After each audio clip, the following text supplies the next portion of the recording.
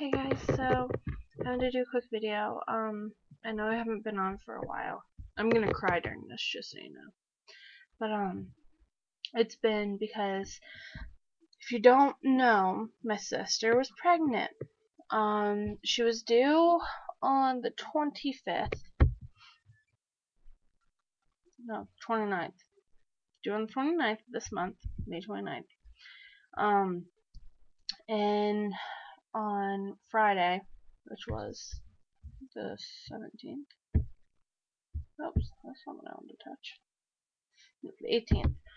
On the 18th, I had just gotten home from school. I was texting her at like 2:15, and I was like, "Hey, what's up?" You know, just talking to her, and then she never responded. And I was like, "Really? Thanks, Joy." But I was like getting really upset, and I was like, "I'm gonna call her at like 5 o'clock." Because I was busy. But anyhow, I was like, yeah, I'm gonna call her at like 5 o'clock and be like, why didn't you answer me? So I was really PO'd. So at like 3 o'clock, like I had been home from school for like 20 minutes. I had a call from my mom. And my mom is like frantic, and I was like, what's wrong? Like, what's going on? And she's like, your sister is going to the hospital, but I mean, she's been having a really difficult pregnancy. I mean, she has that problem with like the really high blood pressure.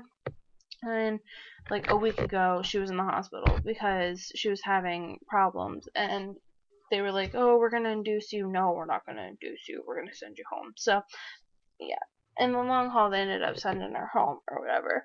But yeah, she went in Friday, and they were like, "No, we're gonna keep you, and we're gonna start Pictocin."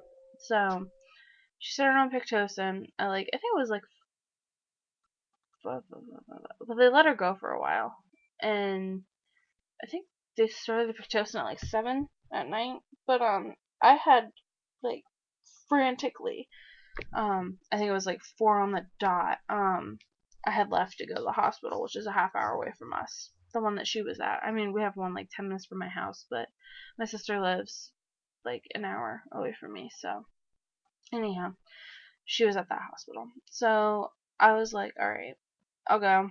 You know, and my mom was like, hey, you might want to bring some stuff. It's going to be a while. Camp out in the waiting room. So I was like, all right.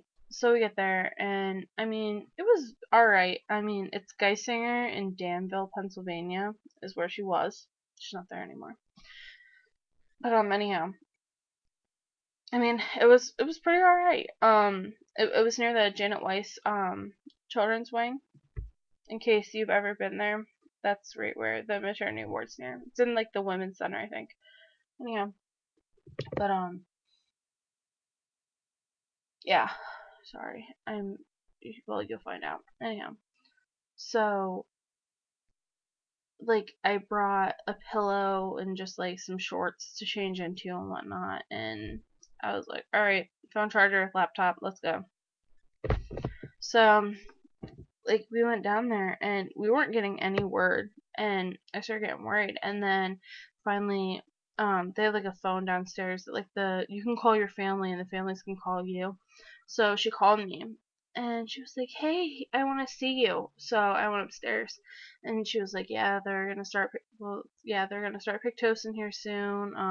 They already got my IV in and everything, and it was dripping like already, so she was gonna be getting it here soon.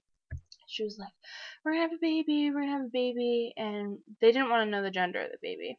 So I was like, all right, yeah, we're having a baby, and like talked to her, and she was really excited, and she was in pain, and she decided that she was gonna do it naturally, I was very proud of her, because my sister is like, if you sneeze, she needs to go to the doctor.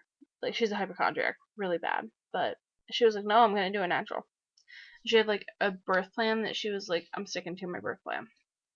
So I don't know, it was like a while, and we weren't hearing anything, and um just they had her on the Pictocin, and then it was probably 1 o'clock in the morning. We were all downstairs, and I didn't sleep, and I had been up at this point since 6:30 in the morning. So I was really tired, but I couldn't sleep. I probably only slept for like 20 minutes. So, um, yeah. So I was sleeping or whatever, and my mom came down. She was like, we don't know how long it's gonna be. She was like, they started off with the lowest dose of Pitocin, and now she's up to the highest dose, and she was only like 3 centimeters, and I was like, okay, because you have to be 10. So I mean, I guess 3 is like the slice of a banana, which is like that big, and then oh, and I ate a bagel last night. Gross. Anyhow, and then the size that you need to be 10 is the size of a bagel, which is like that. Can we get a comparison? You go from being that to that. That's big. So she was only at 3 centimeters, and my mom came back downstairs at like 5 and was like, "Guys, you might as well go home." She's still 3, and so we were like, "All right, we'll go home." So they were trying to break her water, like they wanted to break the water, like to progress the labor. My sister was like, "No, you're not breaking my water. I'm letting it go naturally." And so they were like, "All right." So we came home, and it was like I didn't even go to bed till 6 in the morning, and so um I didn't even sleep. I slept for like probably an hour, and I got a text from my mom saying that I had my phone. It was I think 6. Okay, water broke, and that was at 6:49 a.m. And that was literally like almost an hour. And then at 7:53, 3 minutes apart, doing big with big contractions. So I was like, okay, should we come? And was like freaking out. And she was like, no, not yet. I'll let you know. And I was like, well, the way you're making this sound is like the baby's gonna be here. So I was like, call my aunt, because I don't have my driver's license yet. And I was like, Holly, I need you to come and get me, because we had been at the hospital before. And she was like, why? And I was like, you didn't check your phone? Like, Joy's ready to go. And we thought, like, oh, she's ready to push. No.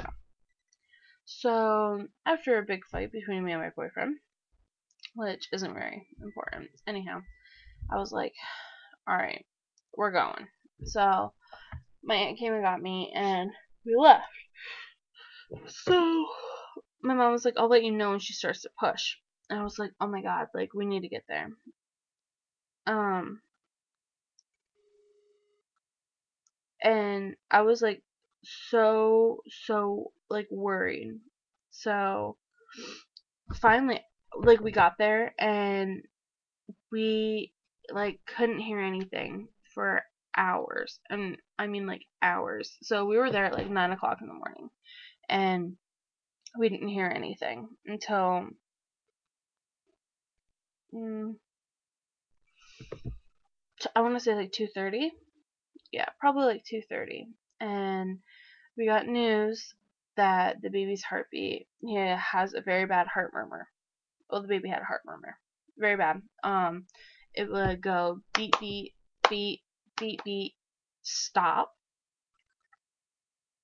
beat beat beat, and then it would go like that.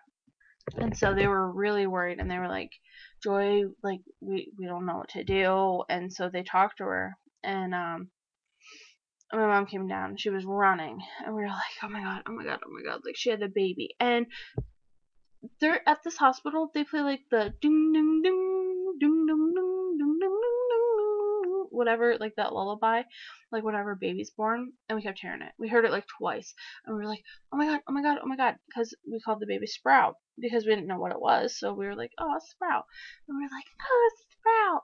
And it was like 2:30, and my mom comes around, and she was like, that's not us. And she was like, Sprout's heart murmur is really bad. So my sister wanted to go naturally, and they pretty much gave her the option: either you're going to get an epidural and try to relax all your muscles, because the baby was positioned wrong. So I mean, it was, I mean, all on her left side. I'm not wearing a bra. I'm not gonna lie, I just woke up, so whatever. Well, I woke up like an hour, almost 2 hours ago, whatever.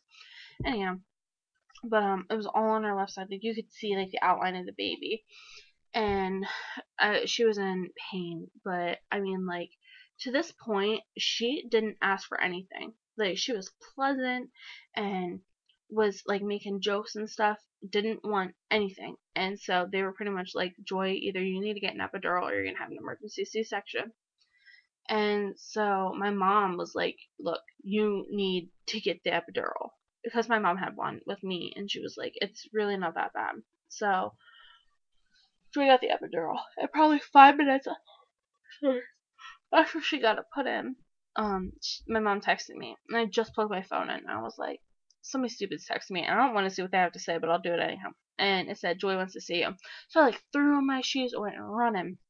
So I ran upstairs and went in, and she was, oh my god, like on her side, and they had such gentle music going, and this was at, I think, like 4:30, because we had to wait a while because they had to like get the IV, like the epidural in her back and everything, and wait for it to kick in a little bit. And I was up there probably 5 minutes, and I was talking to her, and I was like, Joy, I'm so proud of you, like you're doing great. And finally she's like, I feel like I have to push. And it was 4 o'clock, and we were like, oh my god, okay. So my brother-in-law Adam goes running down the hallway and is like, she's ready to push, she's ready to push. So we were like, okay, yeah, we know we have to go. So we ran back downstairs, and told my mom, because my mom was going to be in the delivery room with Joy. And so I was like, Mom, Joy says she has to push. And my mom was like, I'm going.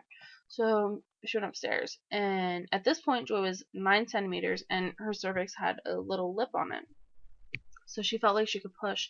So so they were like, yeah, yeah, yeah, like you can try and push a little bit. So she tried to push, and that little lip kept getting caught. So her midwife would put her finger and push the lip down on her cervix, and the baby would slide out, and they could see the top of the head. And the like as soon as she would let like her finger go, it would catch on the lip and then would go back in. So it was essentially like, I'm emerging, I'm stuck, I'm going back in. And so, I mean, we were downstairs and we were beat. And I mean, like, at this point, I hadn't slept and I was so tired. Okay. At 4:08, my sister went to see me. At 4:30, super good news, baby moved and she's dilated to 9, totally effaced, pushing in an hour. She has to try to move the baby one more time. So they set her on her left side to try and move the baby to like be in the birth position. Like its head was down and everything. So they were like, oh yeah, yeah, yeah. Like it's awesome. Um so like 10 minutes later, my brother-in-law's parents showed up. I was like, hey, they're here. Never got a text. So my mom's like, hey, Joy's pushing, and it was like 6 o'clock. And we were like, oh, okay, yeah.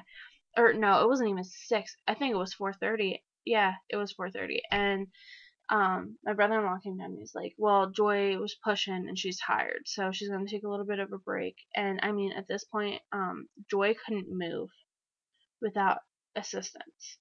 And I mean, like, even rotating her body, she had to have 2 nurses come in and help her because she was so exhausted.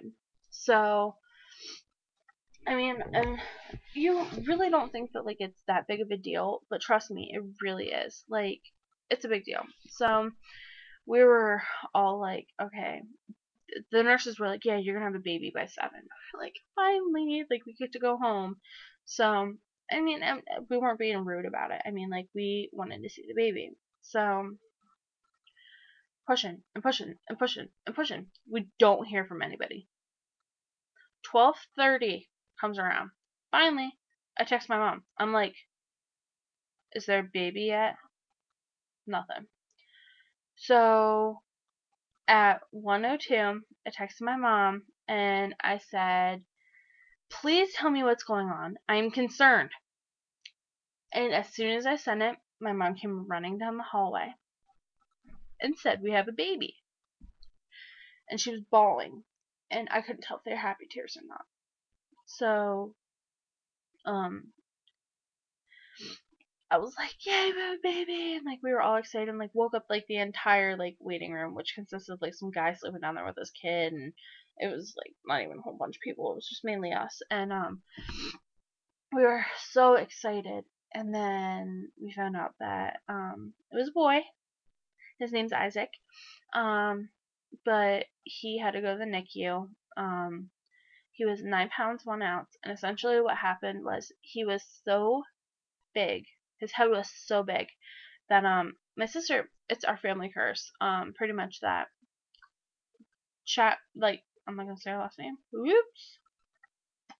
Anyhow, our family, the women have a really hard time carrying boys because we all have, I don't know what it is about my family, but we all have a tilted pelvic bone, and boys tend to be bigger. So uh, um my mom had a miscarriage when she was pregnant with boys, and then so did my grandmother. So it was a boy, and we were like, that's why the delivery was so rough. Literally, there were 25 people in the room with my sister. They had people above her pushing on her belly. My mom thought that they were giving her CPR, but they were pushing the baby out. My sister had lost a lot of blood, and she had a significant tear. That they're still not sure if she's going to be able to carry children or not now because the tear was so big. And as soon as the baby came out, he was blue. He didn't cry, and he was huge. He was huge. And my sister was like 2 weeks early, and he was 9 pounds 1 ounce. And it was so weird. My sister had a doctor's appointment last week. He was 4 pounds. She has him, and he's 9 pounds 1 ounce. That's 5 pounds in a week. That's a lot. So, um, they took him. My sister only saw his hand and was like rubbing him, trying to like stimulate him to cry. He cried twice, and then my brother-in-law got to walk over. He looked down in the bassinet, and Isaac opened up his eyes and looked directly into Adam's and was like staring him in the eyes. And then Adam kissed him on the forehead, and they wheeled him off to the NICU, which is the neonatal intensive care unit. So he was down there, and we had no updates. So my mom went back up to the room, came back down, and was like, yeah, you guys might as well go home. Joy's not going to be able to be seen for possibly another hour. And at this point, it was like 2 o'clock, so they had been sewing her for an hour. So she was like, you guys might as well go home. You're not going to be able to see the baby tonight. Joy and Adam aren't even going to be able to see the baby for another hour. So my boyfriend was like, he was talking to me. He was like, look, you've been up since 6:30 Friday morning. You need to go home and go to bed. So it was like 2:05, and we walked out of the hospital and I just broke down. Like, I was bawling mess. So I had no idea what was going on. So this morning at like 8, I got a call from my sister. She was like, hey, what's going on? Like, all nonchalant. I was like, nothing you gotta tell me. And he has 9 pounds 1 ounce, and she's in pain today. But he had to have a blood transfusion last night because he was so pale. They just didn't know. And they also had to use not a vacuum, but like a suction cup to help his head pass. So right now he has a significant hole in his heart, which a lot of babies do. So they have to wait 48 hours to see if it'll patch up. But he was born at 1 o'clock on the dot, 1 a.m. Anyhow, he has a significant hole in his heart that is either going to patch itself up or he's going to have surgery. And on the back of his head, they don't know right now if it's a bruise or if it's internal bleeding. So he's going to have a lot of tests done today. So, pretty much today it's just grandparents and parents allowed, which I'm the aunt, but tomorrow I'll be able to go see him, so I'm not going to school because my nephew is more important than my education. Just kidding, but really, I do want to go see him. But I will admit that I was like, I need to see a picture of my nephew. So, here he is. 9 pounds 1 ounce. This is Isaac, guys. Oops, wrong way. Yep. Isn't he beautiful? I just freaking cried when I saw that. I was like, I love him. Okay, this is a 20-minute video, but yeah. Bye, guys.